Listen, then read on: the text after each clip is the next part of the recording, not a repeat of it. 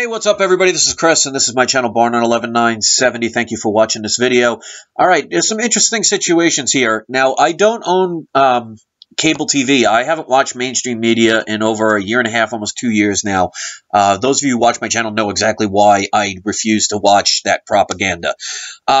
Somebody on Facebook about 6 minutes ago said they are looking to have the decision come out about Darren Wilson and the grand jury in Ferguson, Missouri. Now, I was checking some articles, and there was an article posted by USA Today 26 minutes ago saying that Darren Wilson, the grand jury declined to indict him. So there's some confusion here. Now, I don't have cable TV, so I can't tell. Was the charge already made, or is this an article that was not meant to be seen before the jury ever came up with their conclusion? So I would love to know what people hear about this, but according to this, and I'll post the link in the description below, Darren Wilson, the grand jury declined to indict him on the murdering of Michael Brown. Now, the situation there, I've made plenty of videos about Ferguson, so I'm not getting into my opinions about it. I've said it so many different times.